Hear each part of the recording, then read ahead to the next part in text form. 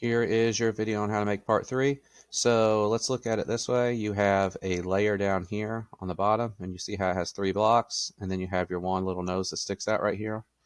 So 3 blocks this way, 1 that way. So that's going to be our first layer. After we do that, we're going to add the one up high for the little head, and that'll be how part 3 is done. So we have like 3 inches this way, 1 inch that way, and then here's a block that's just a 1 by 1, and then that head's a 1 by 1.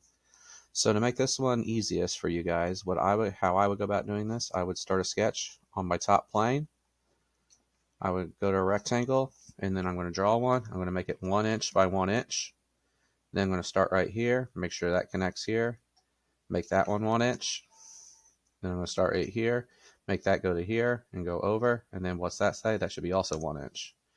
Okay, the reason I went about doing it that way was that way we know that this little nose that sticks out right here should be in the center. So we have a 1, a 1, and a 1. So that means for the one that sticks out the center, it should go from right here to right here and down, and it should be 1 there. Okay, so that would be our sketch for that bottom layer. So we're going to hit our check mark. We're going to extrude. We're going to extrude the whole sketch 1.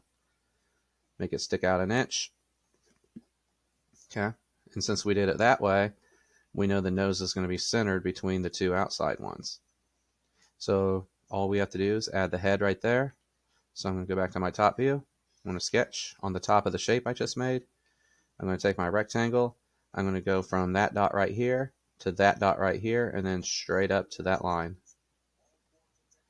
So it's just a rectangle from here to here to here. Check mark it. Extrude. What are we extruding? Just the whole thing on sketch 2 because it was just that one square.